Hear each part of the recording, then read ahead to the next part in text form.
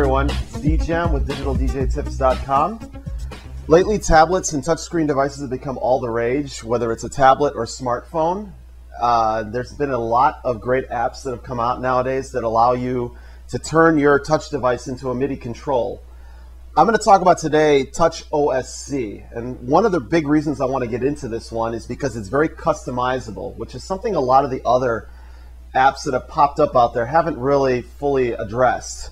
With TouchOSC, you can use one of their mappings or layouts, or you can create your own. Now we're going to get into actual creation of your own layouts in the next video, but today I'm simply going to get into how to hook this thing up and make it work with your computer, because while it looks simple, was the first time I know was very difficult. So I'm going to show you, we're going to get into it, and thus you'll have an easier time. And it's good to know this even if you build your own custom layout, so you can then connect up those with your computer. So why don't we get to the computer here and I'll show you how to hook it up. Okay, getting started, you're going to first need to download and install a couple things both on your mobile device and on your laptop or desktop.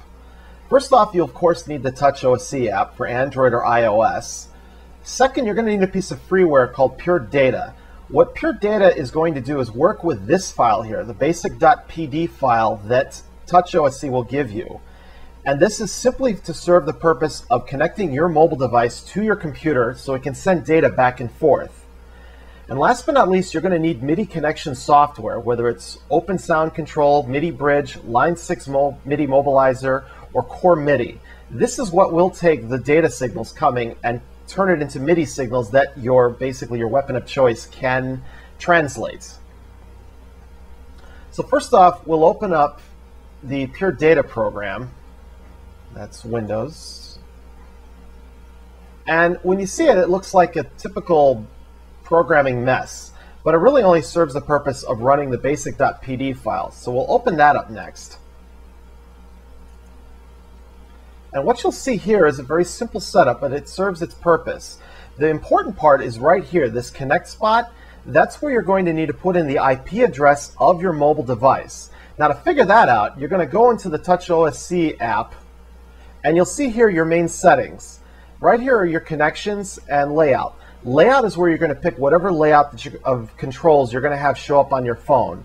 And when we get into the custom controls in the next video, you'll understand then where your control settings will set up. But for now, we just want to connect. So first you're going to go up here to this OSC and basically turn it on. And in here, you're going to see right here your local IP address. This is the IP address of your mobile device. In my case, this is the IP address of my iPhone. Up here in this host is where you're going to put the IP address of your computer or your laptop, whatever you have.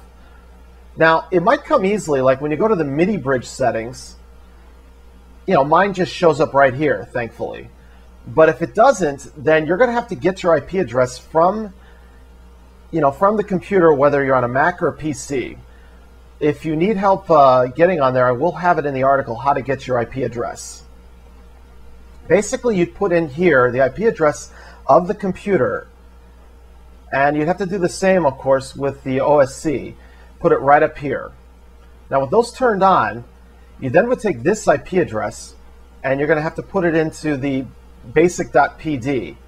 To do that, you go to Edit, and go to Edit Mode. Now you're able to click here and edit this. So let's put in mine.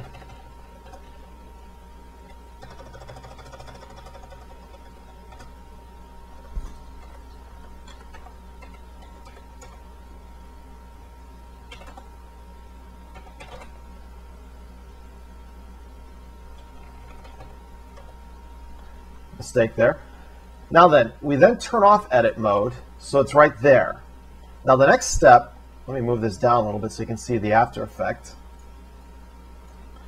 is to literally press this like a button.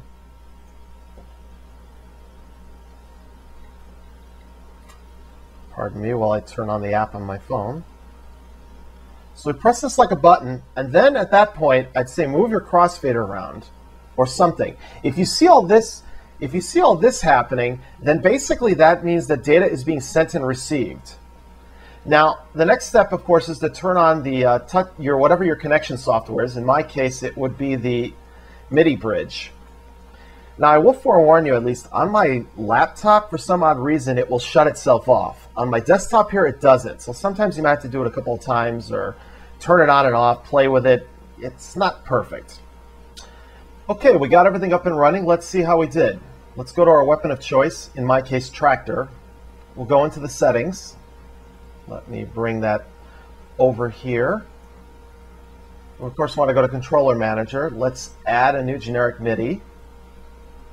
And right now, let's just add in the crossfader and see if it worked.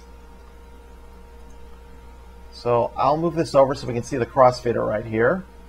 Press Learn, and there you go. Right now, I'm moving the crossfader on the iPhone, and it's controlling tractor. And from there, you can pretty much just put in anything else, all your faders, your controllers, anything. Now, in the end, I don't know if I would tell someone to put the whole thing in here, just because, especially on a smartphone, that's going to be a lot.